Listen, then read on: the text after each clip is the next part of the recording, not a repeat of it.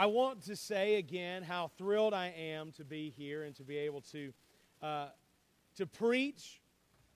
How thrilled I am to be able to be before you. Tim, if you're not aware, he is at a ski resort in Utah. So maybe he'll run into some Mormons and maybe he'll have the opportunity to share the gospel with them. But we certainly should pray for him as he suffers during this time. That was a delayed laugh right there. Well, if you've got your Bibles, go ahead and open up to Hebrews chapter 1. We'll be there for the bulk of our time this morning. But before we get there, there are a couple of things I want to share with you in order to set the tone for our sermon this morning. The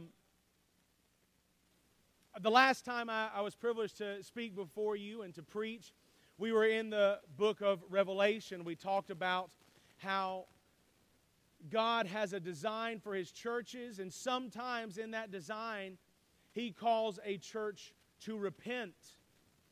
And so we've been in a season really since last August where our church has looked at the Scripture and we have said that this year needed to be a year where we had repentance and revival and renewal. And so we've been in a sermon series. Tim has been preaching through a sermon series called Repentance, Revival, and Renewal. And I was fortunate to be able to jump in on that series. And I know that Tim Forehand also was able to jump in on that series.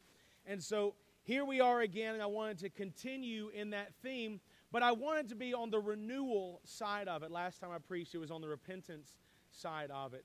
And this morning, I wanted to be on the renewal side of it. And I wanted us to take an opportunity this morning to see Christ as revealed from the Scriptures. The medicine or the correct response when a church needs repentance is to fix its eyes, to focus its attention on Christ. And that's what I feel like we need. We need to return to our first love. We need to return to Christ like the church in Ephesus was called to do in Revelation. I feel like that's what we're called to do. Let's return to our first love, to Christ. So in order to do that, as a church, we need to have Christ put before us. And our text this morning, in so many ways, puts the greatness of Christ in front of our eyes, and we're going to be able to see Him, and we're going to be able to marvel at who He is. But before we do that, I want to set the tone with a couple of stories up front that will maybe help you see what I think the people who originally read the book of Hebrews, what I think they were going through, or at least a glimpse into why the author of Hebrews writes these things. So I'm going to read two stories up front, and they're stories of people who have been martyred for their faith in Christ, or who have suffered for their faith in Christ. Some of you may have heard these stories before. For some of you in here, it might be completely new.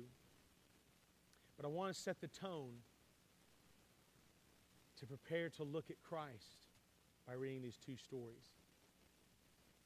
The first story is about a man named Joseph, and he was a Maasai warrior. Joseph was a proud Maasai warrior living in eastern Africa when he first heard the gospel of Jesus Christ on the side of a hot, dusty road. In that moment, he dedicated his life to Christ and immediately made plans to share the good news with members of his tribe. Joseph went from door to door telling everyone about the cross of Jesus and the salvation it offered. He expected them to eagerly embrace Christ as he had.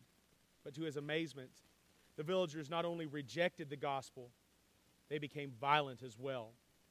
The men of the village seized him, and held him to the ground while the women beat him with strands of barbed wire. Afterwards, he was dragged from the village and left to die alone in the bush. Joseph managed to slowly crawl to a watering hole, and there, after several days of passing in and out of consciousness, he gained enough strength to stand up. He was perplexed by the hostile reception he received from people he'd known all his life, and decided he must have left something out or told the story of Jesus incorrectly. So after rehearsing his important message over and over, he went back to share his faith again. Joseph limped into the circle of huts and began to proclaim Jesus' love.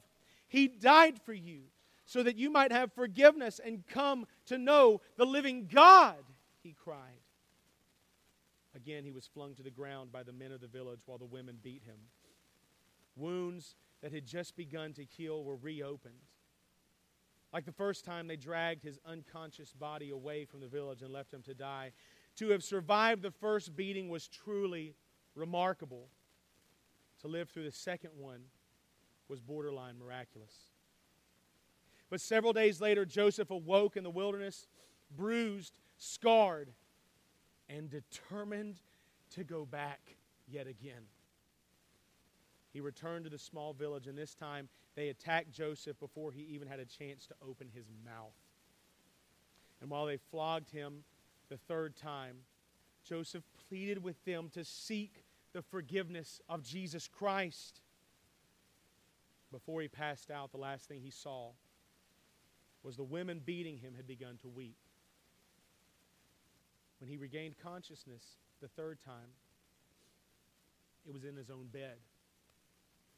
The men and women who had so severely beaten him were now trying to save his life and nurse him back to health. And praise God, the entire village had become Christians because of Joseph's willingness to suffer on their behalf. The second one is even harder in some respects. For years, Pastor Kim and 27 of his flock of Korean saints had lived in hand-dug tunnels beneath the earth. I don't know if you're aware of this. This is just a side note. But North Korea, they've recently released statistics and things. And North Korea is once again the most persecuted nation in the world for Christianity.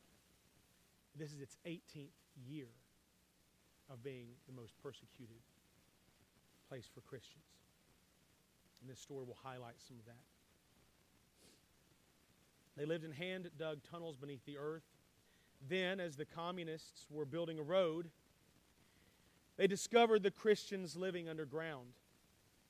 The officials brought them out before a crowd of 30,000 in the village of Goksan for a public trial and execution. They were told, deny Christ or you will die. But they refused.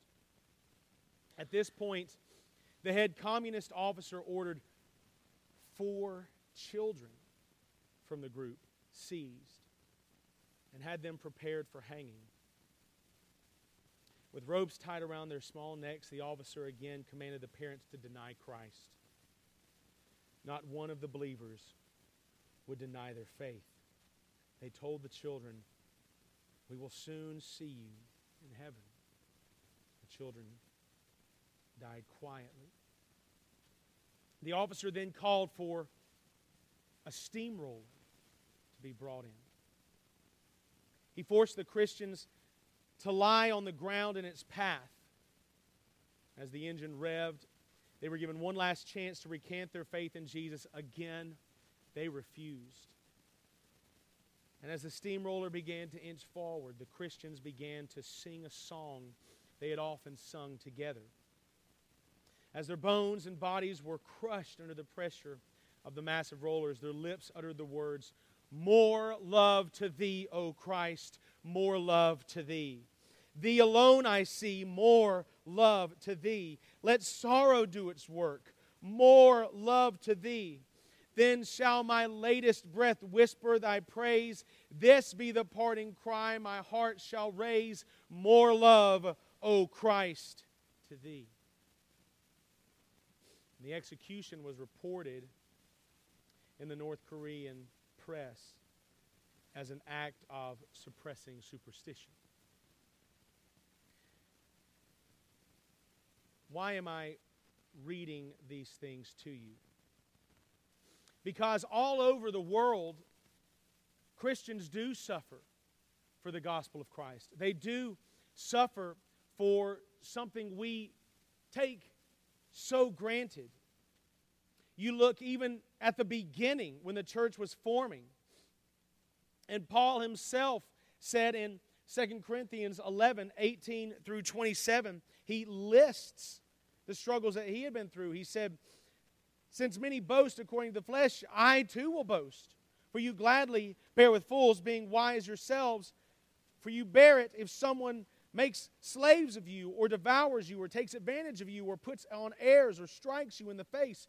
To my shame, I must say, we were too weak for that. But whatever anyone else dares to boast of, I am speaking as a fool.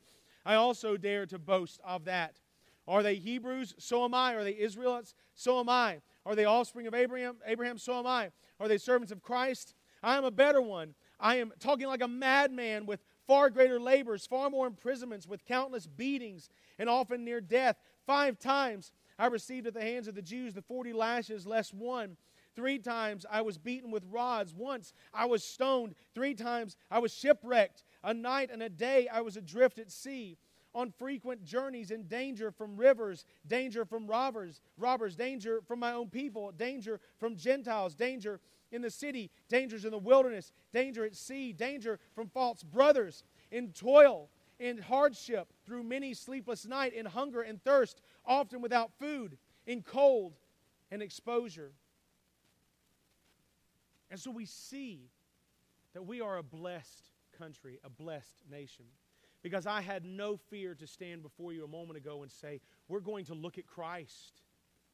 We're going to see the Savior this morning. We're going to talk about Him today. And I have no fear of any military busting through the back doors. I have no fear of someone marching in with a gun. I know those things have happened sparse across the country, but I have no fear of that today in the country we stand in. And that is a wonderful blessing. But far too often, we take for granted those blessings that the Scripture revealed to us. We don't see Christ as beautiful and excellent because the surroundings around us are often very stable. And so this morning I wanted to set the tone as we are going to jump into Hebrews so that you see maybe a little bit of what the church that this was being written to says, or what they were going through. And when we looked at Revelation last time I was here, John, he was the last apostle. Every other single one of them had died a martyr except for John. They tried to kill him, but they couldn't do it. The apostle Paul, who I read all the things he had experienced earlier, he was killed by being beheaded by the Emperor Nero. But when we look at stories like that, we begin to see the difference between duty to a religion or a church or a government and genuine love for Christ. Someone who's dedicated to their church will come and worship with their church. They might even miss Super Bowl Sunday for their church,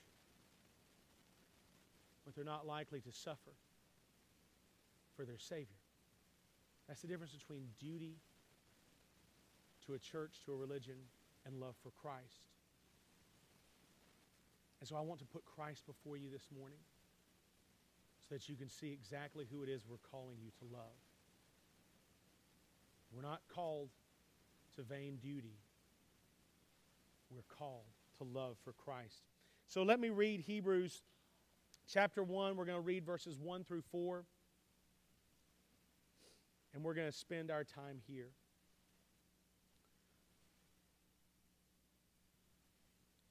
Long ago, at many times and in many ways, God spoke to our fathers by the prophets.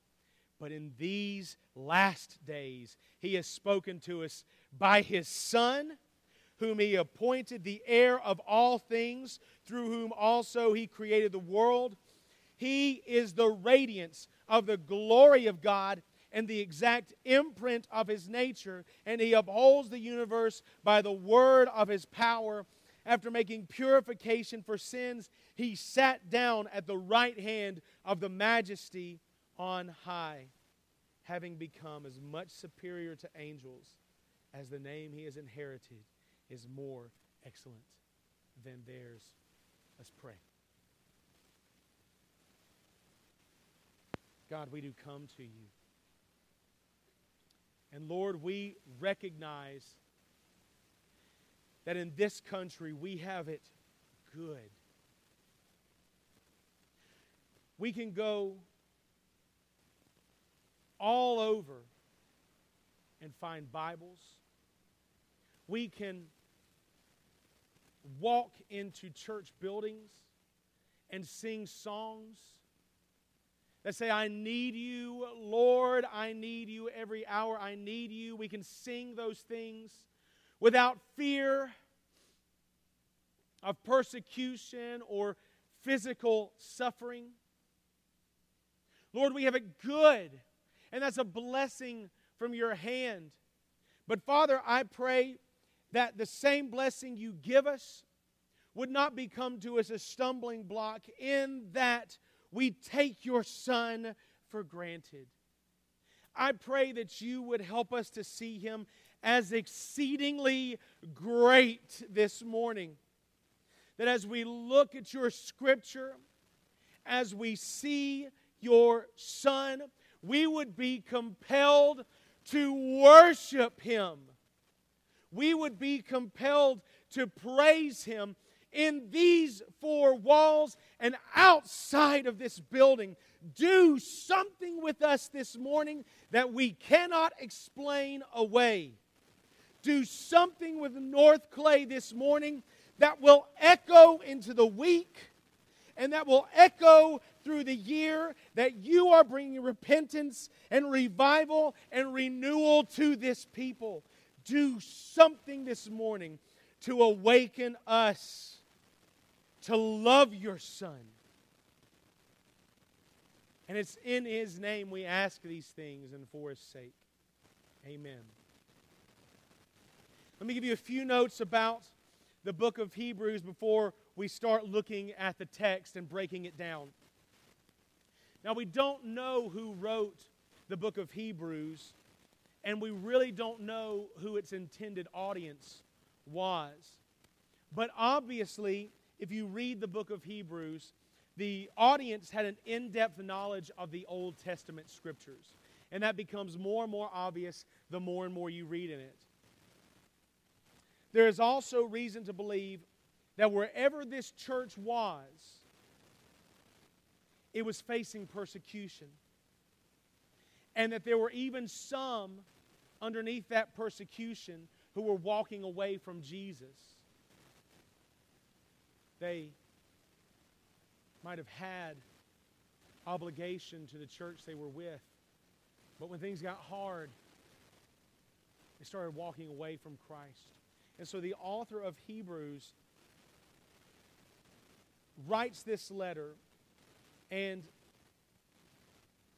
he explains here in the opening what his goal is. See, throughout the whole letter, he is constantly comparing and contrasting Jesus with key people that he wants them to know. He wants key people and events in Israel's history so that it stands as a backdrop for who Jesus is. And he has two goals. The reason why he keeps throwing out all these illustrations, why he keeps comparing and contrasting Jesus to these key people and events, is the first goal to elevate Jesus as superior to anyone or anything else. That's his first goal. He wants to see Christ elevated. And the second goal is he wants to challenge his readers to remain faithful to Jesus even through persecution. Now, we're only going to focus on these first 4 verses, but we're going to see enough here in these first 4 verses. And we're going to use those to see some of the comparing and contrasting that the author intends. So, in the first 4 verses, there are 4 comparisons that the author of Hebrews stands next to Jesus. He puts 4 things right next to Christ, and he says, look at this, and now look at Christ. And it's kind of, you see the difference, right? And we're going to bring out those 4 things. He starts off, verse 1, long ago, at many times and in many ways, God spoke to our fathers by the prophets. But in these last days, He has spoken to us by His Son, whom He appointed the heir of all things. So the first comparison that He puts beside Jesus, He compares Jesus next to the prophets. Now, when I talk with the kids and when I explain to them what a prophet is, I oversimplify it, but it's a helpful illustration that I'll let you in. I ask the kids, what is a prophet? And some of them don't know. Some of them have been through the illustration before. And I'll tell them that a prophet is someone who heard God speak in a unique and in a powerful way, and then he took what God spoke to him and delivered it to the group. And I'll call up a child and I'll say, you're going to be my prophet this morning, and I'll whisper a message into their ear, and then I'll say, now you be my prophet, tell the group. And so the child will then say the message that I gave them. And I'll ask the question to the kids, who gave you the message? And some of them will say, well, the child gave the message. Or some of them will say, well, you gave the message. And that's what I want them to do. I want them to see that the prophets, because of their position, were tied so closely to the Word of God that when you looked at a prophet's message, you said, that's the message of God. And so this first comparison that Hebrews, the author of Hebrews, puts right next to Jesus is the prophets. And let's just go through some of the prophets. Let's look at 3 of them. If I had to take a guess or a stab in the dark at who the greatest prophet was in maybe his action, I might say that it was the prophet Elijah. And the reason why I say that, there's a couple of reasons, but one of them being that Elijah appeared with Moses on the Mount of Transfiguration alongside Jesus. But you look at Elijah, and let's look at just one story from Elijah's life, and you don't have to flip there, but it's found in 1 Kings 18. And it's the story of Elijah and the prophets of Baal. And Elijah felt like he was the only prophet of God, and there were hundreds of prophets of Baal, and God impressed upon Elijah to go to the prophets of Baal, and he says to the prophets of Baal, let's have a test to see who the superior God is. We'll build an altar, but we won't light it on fire, and whichever God lights it on fire, that will be the superior God. And the prophets of Baal agreed to it. They build the altar. The prophets of Baal cry for hours and hours, send down fire, O great Baal. And Baal never answers, and we can tell you the reason why, because there is no such thing as Baal. And then Elijah goes up and he prays to God, and God sends fire and it consumes the sacrifice and the altar, and it licks up the water that they had poured around it. And so you see God as superior, and you see Elijah as a prophet of the living God. But right after that encounter, in chapter 19 of 1 Kings, Elijah gets scared because Jezebel hates what's happened, and Jezebel goes chasing after him, and Elijah goes and he hides from Jezebel, and God meets with him while he's there, while he's in hiding. And is in 1 Kings 19:9, he actually says to him, it says, there he came to a cave and lodged in it, and behold, the word of the Lord came to him, and he said to him, what are you doing here, Elijah? And he rebukes Elijah. So here we have perhaps the greatest acting prophet of all time, and he was rebuked. But Christ never received a rebuke from the Father. And then I suppose if we went into who was the greatest writing prophet of all time, we might look at Isaiah, who wrote in Isaiah 53 the prophecy about the coming of the Christ and His suffering, and how He would die to make atonement for sins. And we look at him and we say, yes, there is a prophet who was serving God, who was writing down and understanding things about God that would come to fruition thousands of years later. Yes, there is a prophet, but when we read Isaiah chapter 6, and he stands before he's in the throne room in a vision before God, he falls to his knees, recognizing his own unworthiness, and he says, woe is me, for I am a man of unclean lips, and I live amongst the people of unclean lips. Christ never felt inadequate in the presence of God the Father. If we go even further into the New Testament, and perhaps the last, well, it's not perhaps, but it is, he was the last Old Testament prophet, John the Baptist.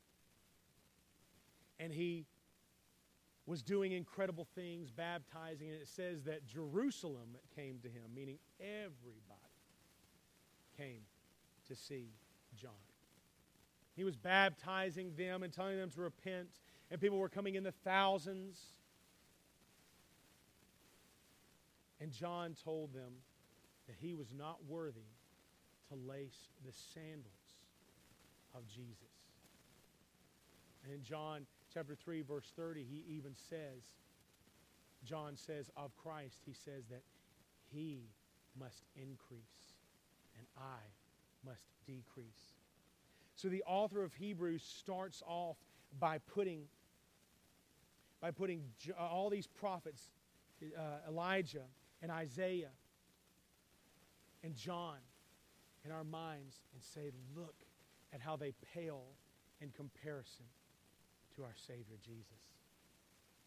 The second comparison that he makes, or the second one that I want to pull out for you, it's not the second one in terms of where he goes, but it's the second one I'm going to pull out. He goes and he compares them to the angels. And it says in verse 5, we'll look at verse 5. It says, for to which of the angels did God ever say, you are my son, today I have begotten you, or again, I will be to him a father, and he shall be to me a son. And we see Christ put beside the angels. Well, if he's greater than the prophets, is he greater than the angels even? And we look at some of the works of the angels, and we look at, for example, in 2 Kings chapter 19, when the angel of the Lord, one angel, goes up against the Assyrian army, and he destroys over 8,000 men. Just one angel doing that. We see stories of Michael, the archangel, who will lead the armies of the Lord. I don't know if you remember this or not. I'm sure you do. But the devil even is a fallen angel. And so we sit there and think the power of these angels is great indeed. How does Christ stand up next to those. And when we look at Hebrews, it says all these angels might have incredible power. They might have strength. They might have holiness for those who are not fallen. They might have power, even for those that are still on the earth, roaring like a lion, seeking whom they may devour. But none of them are a son of the Most High God. And a lot of times, I grew up listening to Carmen. Did anybody in here ever listen to Carmen? Yeah. I will also admit to the fact that I also did many human videos set to Carmen songs. One of the biggest, or probably the biggest Carmen song was the song The Champion. For those of you who don't know, let me break it down for you. He sets up the analogy that there's this boxing ring. And in the boxing ring, you have the Son of God, Jesus, and you have Satan. And they get into this ring, and they're duking it out. And Satan's throwing jab after jab after jab at the Son of God. And Jesus is blocking them. And this is an illustration that he paints. However, when I look at the Scriptures, when I see the reality of the greatness of Christ versus the greatness of any angel, fallen or not, I recognize that Satan would not have stood in any boxing ring with the Savior. No, that's a mismatch of epic proportions. We see where the matchup really would come with. In Jude verse 9, you have where Michael the archangel confronts the devil. And Michael is kind of wanting to duke it out with the devil because they're having a dispute over the body of Moses. But then he looks at the devil and says, you know what? The Lord's going to do with you what he will. Because the reality is that when we put the Son of God up against any angel, every angel pales in comparison to the Son of God. Our Jesus, our Savior, is far greater than the prophets, far greater than any angel. The next thing, the third thing that the author of Hebrews puts in front of us, he compares Christ to creation and the rest of the universe. We'll look in verses 2 and 3. But in these last days he has spoken to us by his Son, who he appointed heir of all things, through whom also he created the world. He is the radiance of the glory of God and the exact imprint of his nature, and he upholds the universe by the word of his power. In other words, he created the world and he upholds it. The reason why we're on an earth right now that's not hurtling out of time and space as we know it is because Christ is upholding it. The reason why it's here for us to be here in the start, at the beginning, is because Christ created it.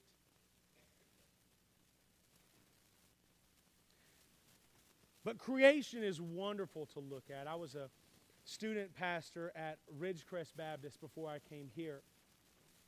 And we took those students on a trip to the beach. We went to Panama City Beach, and there was one student with us. His name was Ephraim, and he had never been to the beach before. He'd never been out of his neighborhood before, but he had never been to the beach before. And he got to go with us on this trip, and we get to where we were staying, and Ephraim walks out onto the beach, and he just looked at the ocean. His jaw dropped, and he was in awe of what he saw. Because he realized in that moment, and it took him a long time before he was able to articulate this, but in that moment he realized just how small he is compared to the ocean. And who among us goes to the ocean and says, yeah, I can handle that? Who goes to the ocean and thinks that is tame, that is something that they can control or they can put under their subjection? Nobody. Who goes to the Grand Canyon and looks at that huge chasm and thinks, I am greater than this? No one. And so when we put all of creation, oceans, to the Grand Canyon, or even the sun in its orbit that provides heat for our entire world, and it's not even the biggest one by any stretch of the imagination. You bring in the entire universe and you put that before any of us, we look at it and we feel small and we feel tiny. And the author of Hebrews puts the entire universe and creation right next to Christ, and he says, see how superior your Savior is? He created these things. These things are upheld by His hands. And you have a Savior greater than anything else you can look at. So Christ, when compared to the prophets, oh, how great He is. When you compare Him to the angels, oh, how great. When you compare Him to all of creation, the universe, and everything around us, oh, how great He is. But the last thing that I want to pull from these verses that He puts in front of us is the most astounding of them all.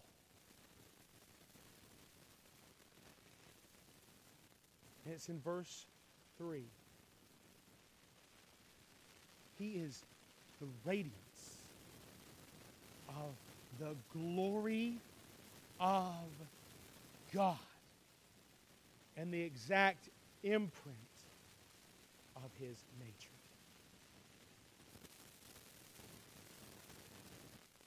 So then the author of Hebrews says, now let me take my Jesus, let me take my Savior, and let me put Him next to God Almighty. And let's see how Christ compares. And he says, when you look at Christ and when you look at God side by side, you are in awe of both, because you say that Jesus, our Christ, is the radiance of the glory of God. He is the exact imprint of His nature. And that should blow our minds. A man who lived here on the earth, who walked around with skin and bones on. A man who came here, who spoke with us, who ate with us, who drank with us. That man, when you stand him next to the great Almighty God, this Son of God is the exact imprint of His nature. Jesus is great, even in comparison to God Almighty. Now, this is the same God. You need to wrap your minds around this. This is the same God who created the universe, who parted the Red Sea. He spoke in thunder at Mount Sinai. He consumed Sodom and Gomorrah. He toppled the walls of Jericho. He came in a whirlwind to Job. He terrified Isaiah in his throne room, who has angels proclaiming day and night, holy, holy, holy is the Lord God Almighty. He is beyond equality. He is beyond any peer. And Jesus, standing right beside Him in comparison, is equally as great. That is your Savior. That's Him. How great a love should we have for this Jesus? How great a love should we have for this one who is equal with God Almighty? And when we look at Him, and when we see Him in that light, we can almost begin to despair. Let me explain why. Because when we look at Christ, and when we see Him as great as He is, we can look at Him and we can say, He's too much for me. He's too great for me. I have nothing in common with this Jesus. And people all over the world have taken a look at Christ and they've said, since He's too much, we're going to have this be who we go to. And they create things like a religion of Mary, where, well, Christ is too great. He's far above us. So let's go and let's pray to Mary, because Because Mary was a human. We can understand Mary. She was a good woman, but we can understand Mary. Or even in the examples of Scripture, they see the greatness of God. And that always blows my mind in Exodus when the Israelites are at the foot of Mount Sinai and God descends to them, speaks in thunder and in lightning. They know who He is. And then Moses goes up onto the mountain to receive the Ten Commandments. And they stay there at the bottom. God is right there on the mountain with them. They stay at the bottom and they say, hey, let's make an idol because that God's too much.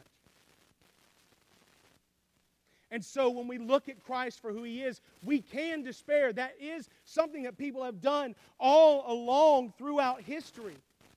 So how do we not slip into that? How can we keep our love of Christ where it should be, keeping Him elevated, but also not despairing and making something else our idol or our God? Well, if we look just one chapter over, in chapter 2, verses 10 and 11. And this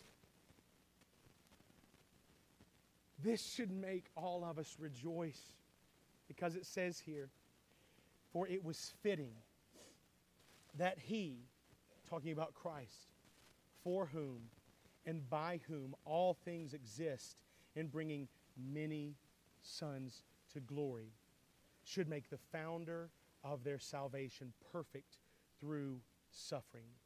For He who sanctifies and those who are sanctified all have one source. This is why He is not ashamed to call them brothers. And we look at that passage of Scripture and we say, this great Christ, this great Jesus, He is so beyond fathom, beyond equal. The only equality He has is with God Himself. And this great God came and suffered. And He came and He suffered.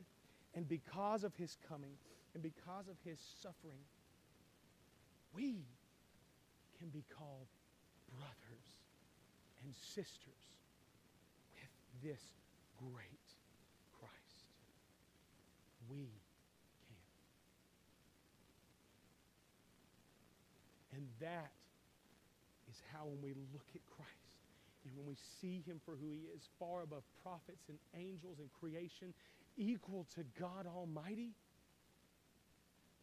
and yet coming here, suffering, bringing many sons to glory, so that we can be called sons and daughters and brothers and sisters with Him.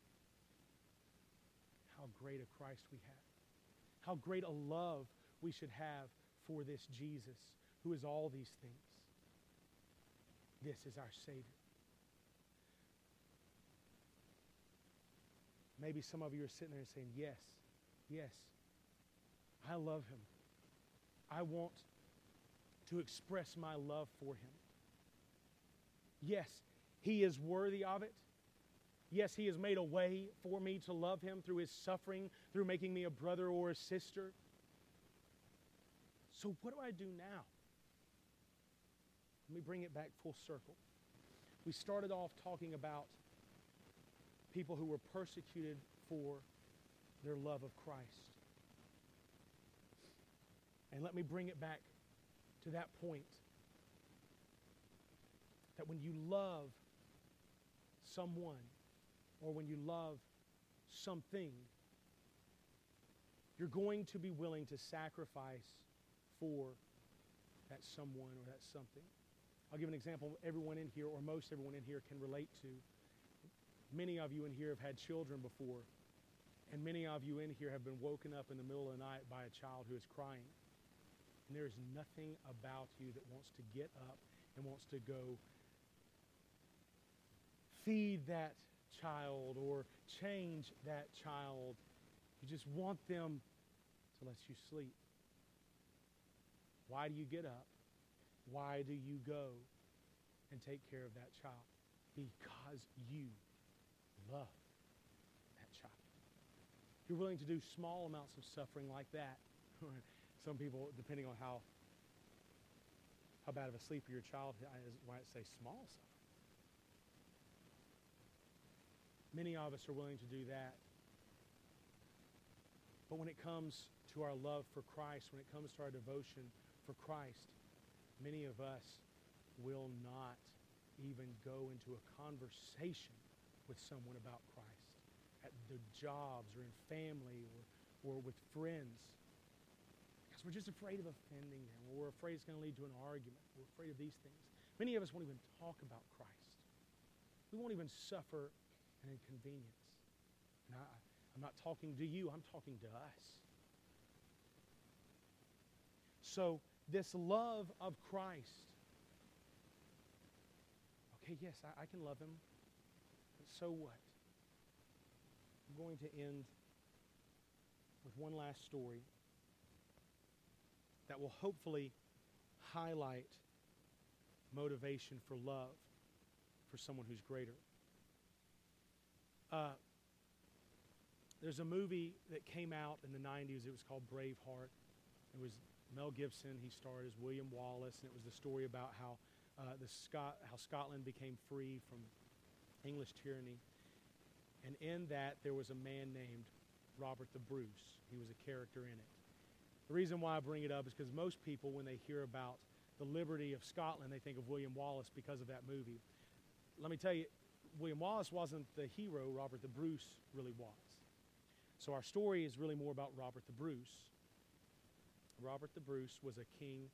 He took over the kingdom for the Scots. He was the first one. And he was beloved by all his people. Beloved by all his people. And he fought, and they won freedom. And so all of Scotland, they wanted to be there for Robert the Bruce. They wanted to express their love and gratitude for him. And on Robert the Bruce's deathbed, Robert the Bruce called in one of his closest friends and said, I want you to take my heart and I want you to bury it in Scotland. He had been away. He had been away at the time. He said, I'm nearing death. I want you to take my heart and I want you to bury it in Scotland. And that's not as weird of a thing as you might think. Many kings would do similar type things in those times. And Robert the Bruce, take my heart, bury it in Scotland. That's where my heart is. And that's where I want you to do. So of course the servant said, yes, I will take your heart there. And as he's going back to Scotland, they hear from a kingdom that they had peace with in Spain that there was a battle brewing there. So before they can go to Scotland, they had to go through this other army in Spain.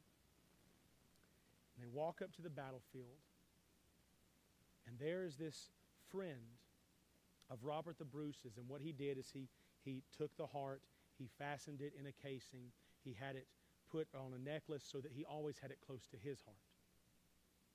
And so he walked up to the battlefield, and they start to wage war with the other army. And they got too deep in the enemy's stronghold. They realized that they were surrounded all sides. None of the army was going to make it to Scotland. They were never going to get their king to where he needed to go. And this ally of Robert the Bruce, this friend, takes off the heart from around his neck and casts it into the middle of the battlefield. And he looks at the army behind him and he shouts, "Fight for the heart of your king."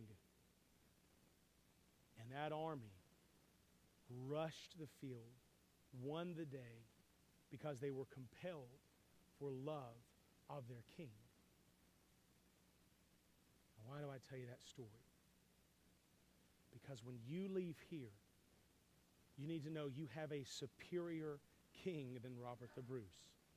You have a superior Savior to the prophets. You have a greater Messiah than creation. You have a higher Lord than angels. He is equal with God. So when we leave here, what should your love compel you to do? Go and live and fight for your king. And you can't do that sitting here. If this is the last time you give praise and worship to Christ until you come back next Sunday, then your love and your devotion has carried you no further than the doors of this building. So I leave you with this challenge in light of who He is, who Christ is, in light of what He's done. Go. Fight for the heart of your King. Love Him in these walls and outside of these doors. Go and live your life for Him. He is greater. He is worth it. So let's go live. Let me pray for us. Most gracious, most heavenly Father, we come to you and we thank you for so mighty and so great and so wonderful a Savior as you have sent in your Son. Father, I pray that through looking at your Scriptures, we would start to have within us a swelling, a love of your Son that is unequaled, that's unmatched to any other thing we can say that we adore or any other thing that we say we love. God, I pray that our love for Christ would compel us to go out in this world and to live differently, to be willing to suffer for your Son's sake, to be willing to live a life that others look at and say they are living for something higher and greater and deeper and more meaningful than I have in my life. And Father, because of that love, because of that living, because of our willingness to suffer on behalf of Christ, because of our willingness to endure hardship for behalf of Christ, because of those things, we would see North Clay, these people in this building right now, that we would experience repentance and revival and renewal in your Son, Jesus Christ, because He is our love. Let us return back to Him. And it's His Son's name, Jesus, we ask these things and for His sake. Amen.